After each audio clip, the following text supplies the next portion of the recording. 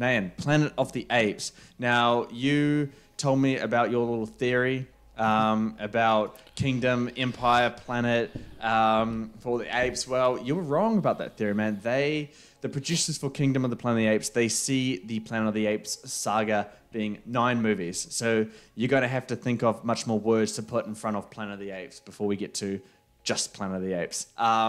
So the producers do know that it's quite ambitious, but they can envision the entire story spanning those 9 movies. So we've done 4 already, but they did say with Kingdom of the Planet of the Apes, they can see, or that they have set the stage for at least 2 more movies with those characters. How do you feel about this being a 9-film saga? Is there story in? Is there enough in there? Does that include the 3 I've already gotten? Yeah. So we've done 4 now, 5 more to go. Oh, okay. God, that's your slow burner, isn't it? Yeah. You made a comment about how like these films are just so slow to get to the point. And as myself and yourself as a movie fan, we still think this is a bit slow to get to the Planet of the Apes type moniker, you know? So yeah, it might be a bit too much. I would have rather them achieve Planet of the Apes in this trilogy, and then maybe the next trilogy would be just, you know, exploring the world of Planet of the Apes, or just having, But we sort of knew that once Kingdom was announced that there was a plan for more movies, especially with these characters. Yeah. Even more so when we watched it as well. So there's still a lot to tell in, let's say, Noah's saga. Yeah. Still a lot to say. It's just the direction it's going to head in and what purpose it's going to serve to the larger story is. Mm-hmm. It needs to be good, and it needs to justify an extra 5 films.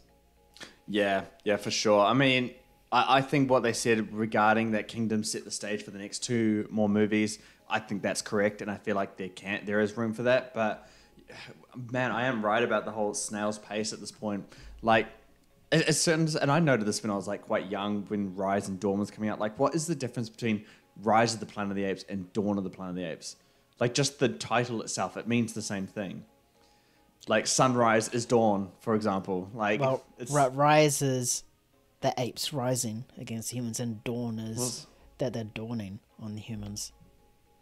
But sunrise is dawn, so it makes no sense. I don't know how they can keep the titles up, but it alludes to my point about how it's such a slow pace for the Planet of the Apes to come to fruition. And even after 4 movies, it feels like we're hardly there still. They got so close to it in Kingdom, but obviously the end of the movie says differently. Mm-hmm. So we're going to have to see how that goes.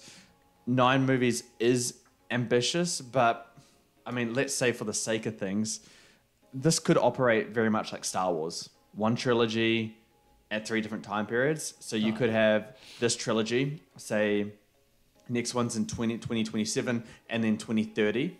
And then you get a nice 7-year break at that. So it's 2037 and then 2040 and 2043. This franchise. Bro, that's fuck off. Like, when did Rise come out? 2012 or something?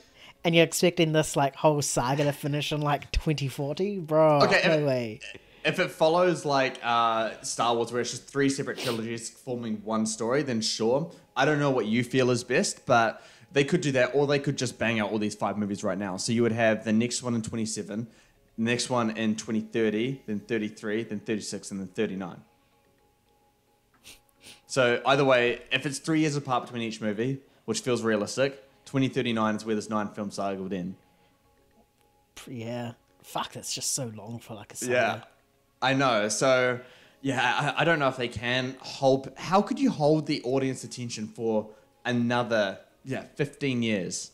That one's a tough one. That's a whole new generation right there. Yeah, when you put it in that kind of perspective, it's like, I don't know if they have that kind of room or that stretch for storytelling. You've got to be able to hold attention. You may have the story, but is there enough momentum for people to stay invested in this kind of franchise? So, yeah, we'll have to see. But maybe just do it 1 trilogy at a time, I would say. Don't focus on the 9 films. Focus on your trilogy, your characters right now. Right, yeah, but what do you guys think about this? Planet of the Apes, should it be 9 films, 6 films, 7? Should they go longer, or should they just keep going? Whatever you think, whatever you believe, let us know down below. Otherwise, Nan, we're going to finish this podcast up with our final topic today, and